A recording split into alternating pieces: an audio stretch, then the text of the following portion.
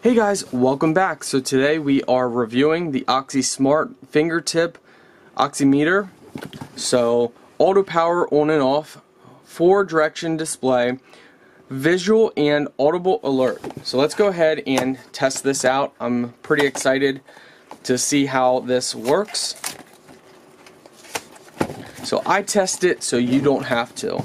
And I show you guys it so you don't have to wonder, well, what do you actually get?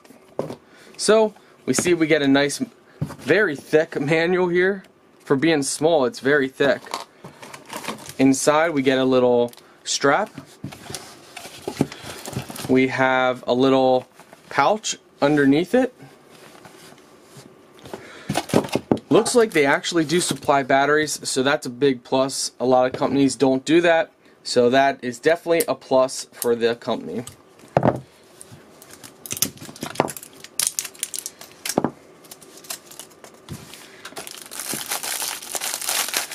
Let's go ahead and open up the device itself. Show you guys what it looks like.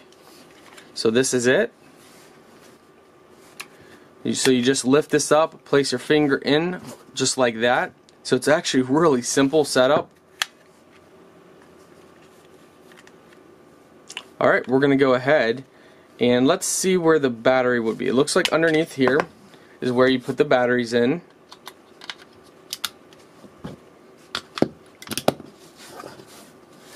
There you go, you got a nice display. So it's auto on and auto off. So it said finger out and then it turned off. So we're going to go ahead and place this back in here. We're going to lift this up, place our finger in. And now we can see right away that it's starting to read.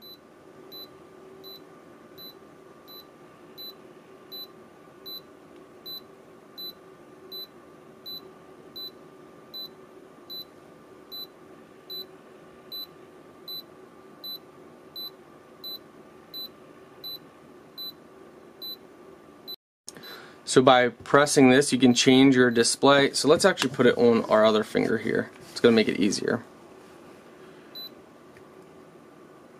So by changing this, you can change your display. You can have it sideways. So there's a lot of different ways you can place the display.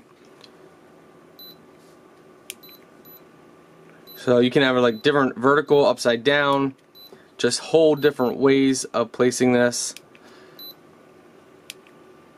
So that's cool that it changes your display. But yeah, this was working great. I absolutely like it. It's great. And also, when you don't have your finger in and you press this, it actually saves different times. So that's really cool. A lot of features with this.